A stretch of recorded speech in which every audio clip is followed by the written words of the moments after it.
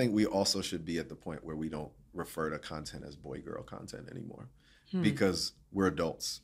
And we definitely have people who are coming to try and end our industry as a whole.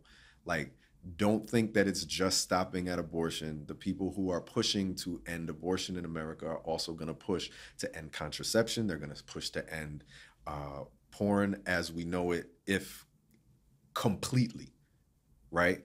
So we should also be preparing ourselves within our industry to be able to justify things that we say and do to people who don't believe we should do it at all, because there's going to time when we're going to have to do it in court.